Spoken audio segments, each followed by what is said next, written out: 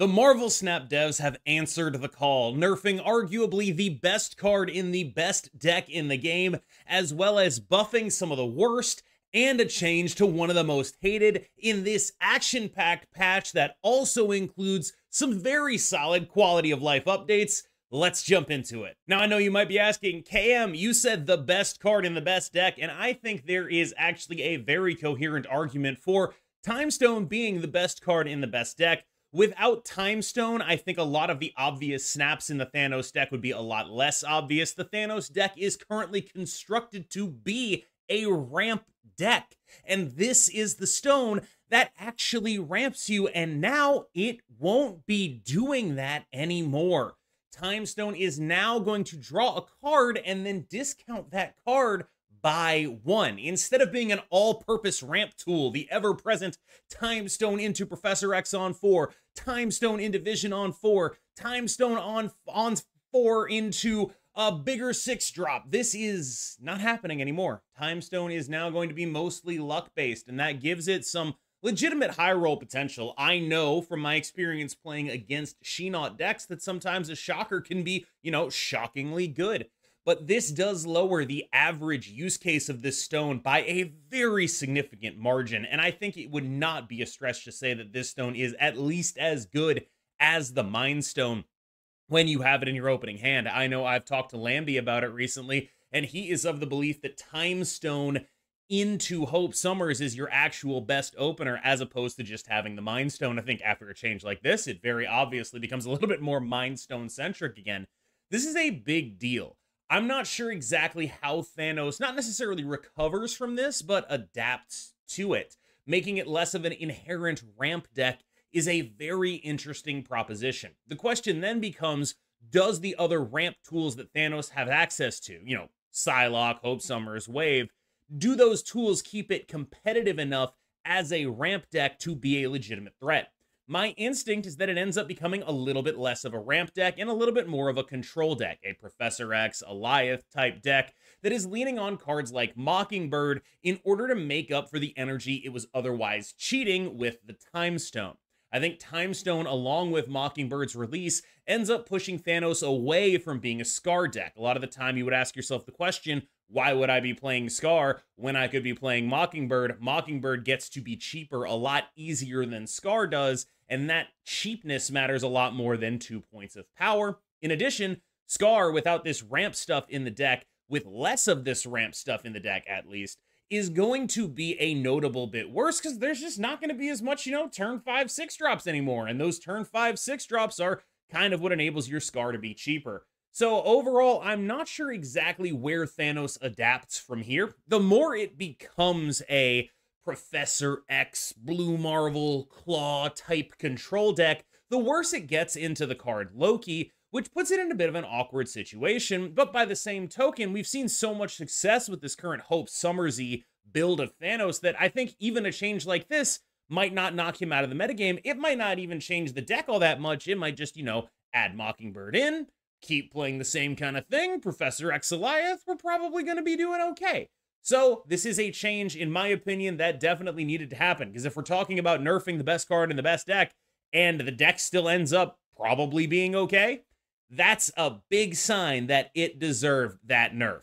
The devs took this opportunity of relative Thanos weakness and relative lack of lockjaw to give Leech an on-reveal ability again. Now, before everyone gets out their pitchforks and storms Second Dinner HQ, it is not the same on-reveal ability that Leech used to have. Leech will now be a tech card aimed specifically at other on-reveal abilities. This is a card that will blow up your opponent's Wong deck. This is a card that will stop your opponent's Doctor Doom.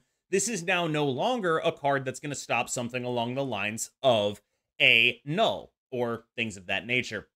Now, you have cards in your deck that are going to be good into a Leech. Leech is a much more balanced card. It's no longer just a card that turns everything off, and I think this is, frankly, a good spot for it to be in. With the recent nerfs to Lockjaw, Leech has been allowed to exist in this sort of weird limbo, where it was originally changed because with Lockjaw, it was very much overpowered with the old on-reveal ability, and then it was just like doing this thing where it wasn't really doing its own job. It wasn't preventing Hela decks from existing or Sarah decks from existing.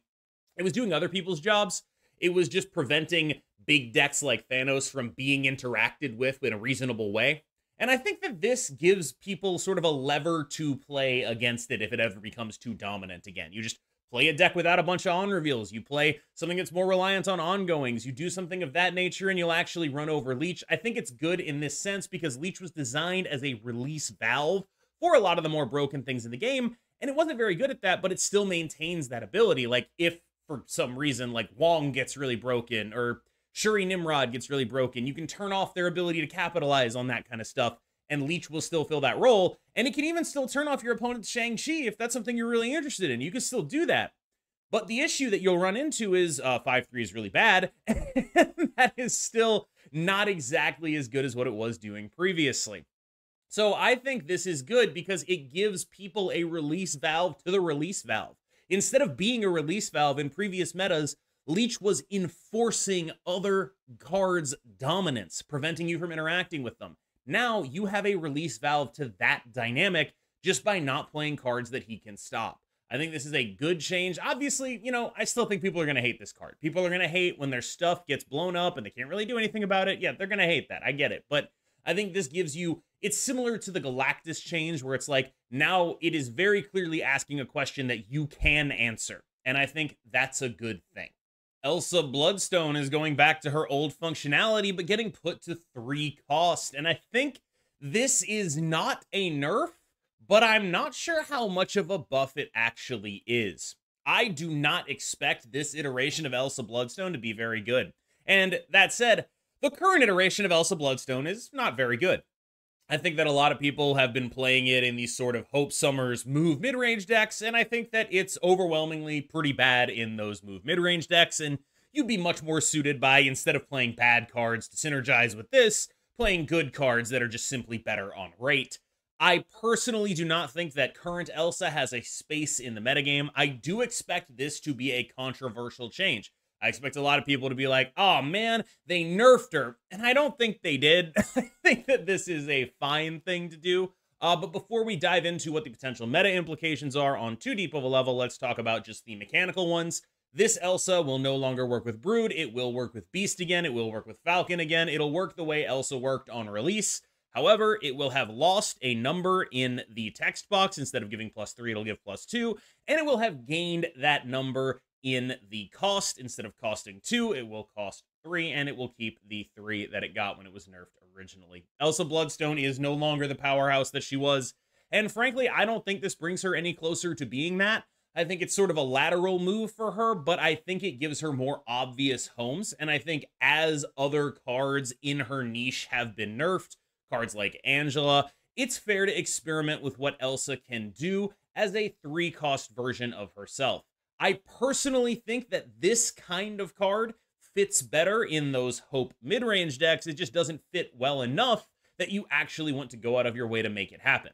I'm interested to see what other people come up with for this card, but me personally, it feels like a lateral move. I think current Elsa was not very playable. I think 3-cost old Elsa is not very playable.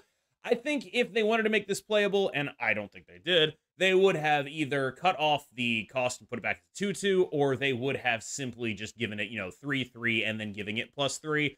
Not doing either of those things makes me feel like this is a card they're still pretty scared of and they're willing to take small steps with, and I think that's generally okay. What I really don't understand is why it took this long. I just don't get it. I'm not really sure why, but hey, it took this long. Hopefully we'll get some kind of communication on what exactly happened, because this was a nerf they were teasing for an extended period of time, or a buff they were teasing, I suppose, for an extended period of time. You can really tell that I don't know if it's a nerf or a buff just based on how I'm talking about it. They were teasing this for an extended period of time, and it just sort of never panned out until now. I'm glad it happened, but I think after all the teasing, I kind of did expect something bigger, but I'm happy that it's a card they're paying attention to. I do think that if they want to make it a serious consideration again, might be in line for another buff. Mantis is finally getting the text that accidentally showed up on her one day last month. I don't really think it does much for Mantis's viability. She is now a 2/2 that copies the card that triggers her. So you play Mantis and Mantis goes off and she gets a copy of the card that your opponent played. If there's multiple cards played, you get a copy of one of them. It is random as far as I'm aware. As I understand it, I don't really think this is a better card or a worse card necessarily. I just kind of think it's sort of doing the same thing as it was. It does sort of remove the like the mill dream from this card, but this was always like kind of the worst mill card if we're going to be real about it. In as much as any mill card was good, this was probably the worst unless you count Baron Mordo as a mill card, which I don't, and even Baron Mordo saw play in a Ronin deck, even if he sucked, right? Like, this is a card that basically never saw play anywhere. I think I saw, like, one Korean player play it in Loki one time, and it was mid, and I think that that really just sort of speaks to just how awkward and bad this card really is. There you have, moved it around multiple times. It has never found a true home, and I think, you know, for most of the Guardians, including this one, that's okay. I think that's fine. I think having cards that sort of teach new players the value of like what the vanilla curve is, what you can do, how much it takes to go out of your way to get an advantage, like getting an extra card in your hand. I think that stuff's good for the new player experience. I just wouldn't really expect new player experience cards like Mantis to make a big moves in High Infinite. This might be the single most impactful buff in the entire group of buffs that we've gotten this month. Like, this is a big deal. I cannot stress this enough. MIEK is no longer moving randomly and is gaining what is effectively Nightcrawler text if you discard a card. That's nuts. That's seriously, seriously good. This card moving randomly sucked. This card as Nightcrawler is awesome. When you discard a card, this card gains effectively the Nightcrawler ability every time you discard a card. It's not like it stacks or anything, but as long as you're discarding cards, you can put this guy where you want him to go, and that's it. You don't have to move him next turn. He can just stay there. You get control over this now. This is a big deal, and the reason this is a big deal is because I already think this card is really good. It is one of two decks, in my opinion, that is competing for fair mid-range deck in how it plays. And this is a big buff to the ability to do that. Having the ability to control where your power goes really makes it tough to play against discard, because now, okay, there's this guy on the final turn of the game moving around. There's a Dracula on the final turn of the game moving around. There's a bunch of swarms in their hand. There's an apocalypse in their hand. Where are they putting the power? And that kind of control that you have forces your opponent into very awkward situations. Like, the deck is reminding me more and more of the old, you know, Silky Smooth deck. And that's sort of the role it has in the metagame. It just doesn't really have the ability to play tech, so it's more like Brood Abs. But it's like Brood Abs without the predictability. It has the power of Brood Abs, but now you're adding all these ways for it to be unpredictable, with Proxima Midnight coming into the deck, with multiple swarms coming down if you play the MODOK, with big apocalypses being an option. You even have an option to like go for the apocalypse and then discard a swarm into the Dracula to like juke people. There's just a lot of point potential in this deck, and it just got a finesse tool. I think this card is good as hell now. I will say, right now, I think it's likely that the dominant versions of the discard deck are playing no MIEK currently, playing, you know, Helicarrier and Corvus Glaive instead. I think that might change. I think this card is seriously, seriously good. I mean, I, for one, am playing MIEK, but generally, if you don't have him, I think a lot of the discard decks are fine playing Helicarrier instead of him currently. After a change like this, we'll have to reassess. My instinct would be that this card becomes extremely core, extremely fast. I'm not entirely sure, but I know one person, at least, who's going to be very excited for this, and that's Dara JN. If you don't get that joke, he's MIEK Enjoyer now. That's what he changed his name to. It's MIEK Enjoyer, so he's about to enjoy some MIEKs. Cable's been on a journey similar to Forge's journey, where he goes all over the cost, place, power situation. I kind of butchered that. He goes all over the place in terms of cost and power, and he ends up back where he started, but like with an additional power. Much like Forge started as a 2-1 and just like went everywhere and then ended up back as a 2-2. Cable started as a 2-2, ended up back as a 2-3. So after all of that, he gained a power. I actually am kind of interested in 2-3 Cable. Like, I'm not saying it's the greatest card of all time. It's just like, oh, you know what? 2-3 draw card is like kind of compelling to me. Like, it's not, I'm not overly into it, but like 2-3 draw cards like pretty good. And like, I could see myself playing this in Loki. Like, that extra point of power really does matter. There's not a lot of good cards to play in that spot in Loki. I kind of think Cable might start showing up a little bit more in your games. I'm not going to lie. 2-3 draw card, legit. 2-3 deny your opponent a card, not as legit, but draw card's pretty damn good text to staple onto a 2-3, especially in a deck like Loki that cares a lot more about card volume than what those specific cards are. I can very much see this being like a default 2-drop now. Like, I'm not sure if it's better than Mirage. It very easily could be, though, because you have to play the card from Mirage in order to get the value. So if you're just curving into a Loki and you're not ever going to play the card from Mirage, this is pretty similar. It's a pretty similar card. I'm glad it exists now, because now if someone comes up and they ask, hey, you know, KM, I don't have Mirage for my Loki deck, what do I play instead? I think Cable's a really solid option. M'Baku got a buff, and he still seems kind of unplayable, but he did get a legitimate buff. M'Baku will now have the Proxima Midnight text of jumping to your location with the lowest power. Yes, this is technically a buff, but I'm not sure it's really going to make you want to play a lot of M'Baku. I think maybe the only deck I could see really legitimately wanting this card is something like Cerebro 2, but I mean, they probably have better options, but at least at this point, it's like, all right, you know what? Fine. You're probably going to get people with it. Maybe he can be your cube juicer card. You know what I mean? Maybe you, the venerable, wise Cerebro 2 gamer, can really get some people and scam them out of this with your M'Baku. I mean, it's going to be like a free 6 power if you can pull it off, and if you don't pull it off, you could probably fit the 1 in, right? Like, it's not the end of the world playing this guy in a deck like that. It probably is the end of the world playing him in basically anything else, but it's not the end of the world playing him in a deck like Cerebro 2. I don't think it's going to be the greatest thing you can do, but at least there's some conversation to be had for when a card that is, or has been, totally unplayable becomes mildly playable. I feel like this change is going to go down pretty poorly with the community, and frankly, I don't know who I agree with on this one.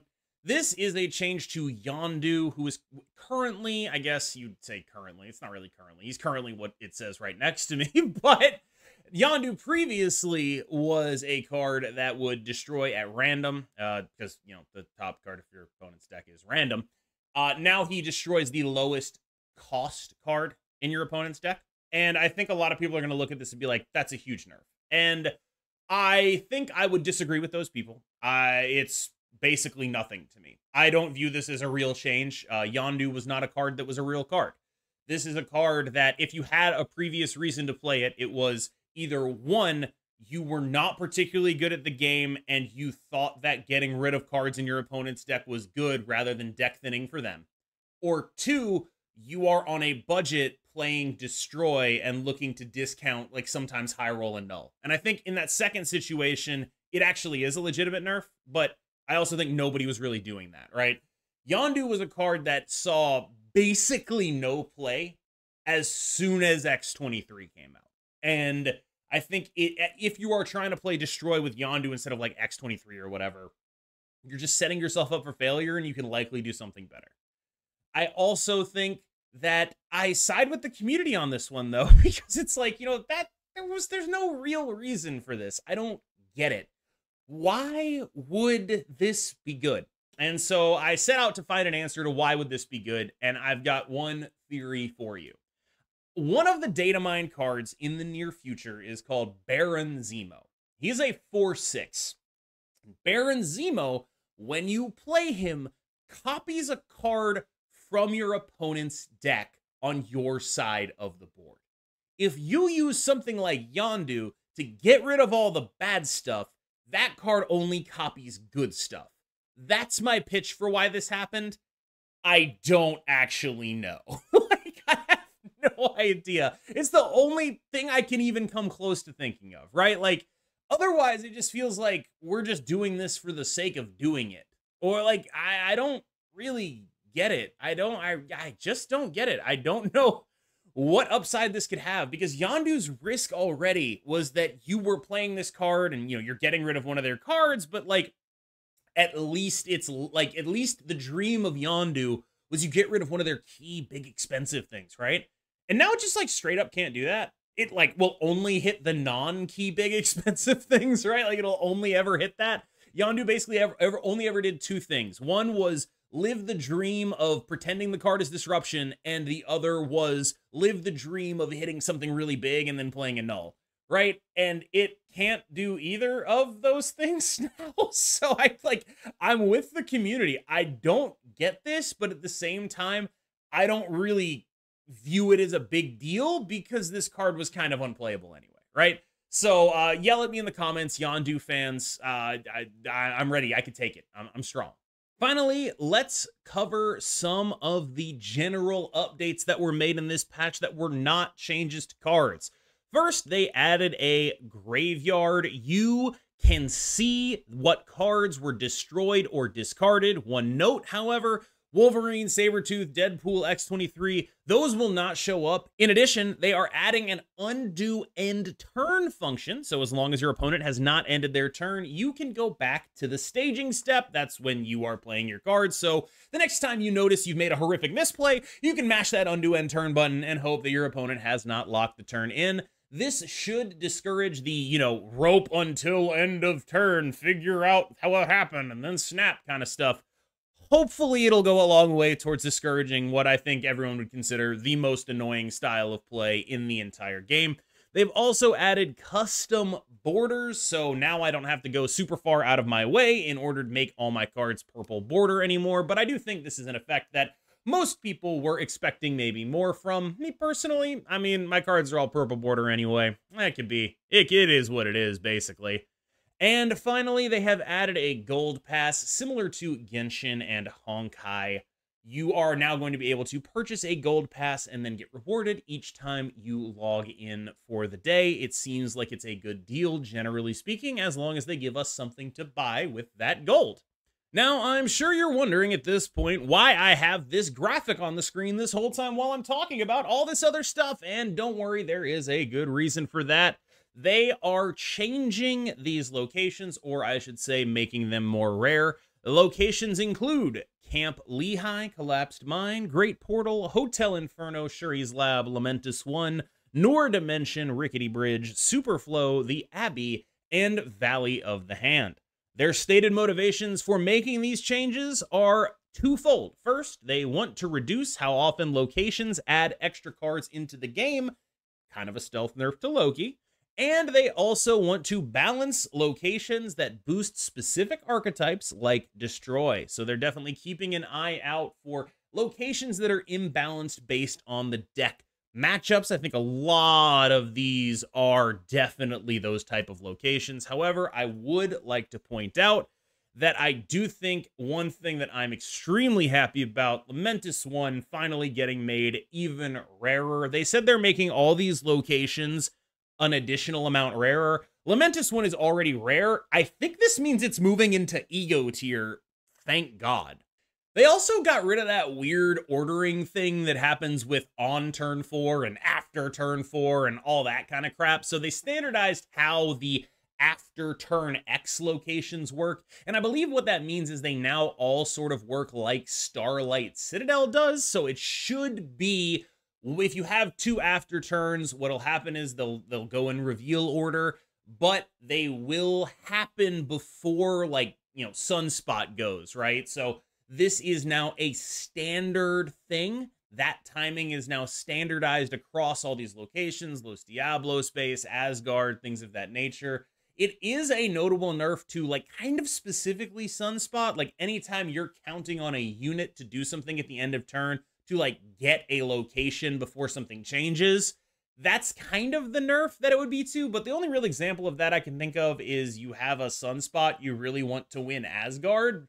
Outside of that situation, I kind of can't think of anything. I'd be interested to see if anyone else can come up with a situation where this legitimately impacts them. Please let me know in the comments. All right, y'all, that's going to be it from me. For a little bit of a summary, I'm very glad they nerfed the Time Stone. I'm very excited and kind of scared to see what they did to MIEK. I think Elsa Bloodstone is a bit of a lateral move. I'm glad they're addressing how unfun LEECH is, and I'm very glad they're taking a look at the role of locations in game balance. I'm also excited to see Lamentus 1 getting nuked into the ego tier of locations. Very happy for that. What are the things that you feel the most emotions about in this patch? This could be good or bad. Let me know in the comments below. I still read all of them, and I will read yours. Thank you so much. As always, I've been KM Best. You just got the KM boost. I'm bringing it back. We're going to see how it does. Thank you so much for watching. See you in the next one.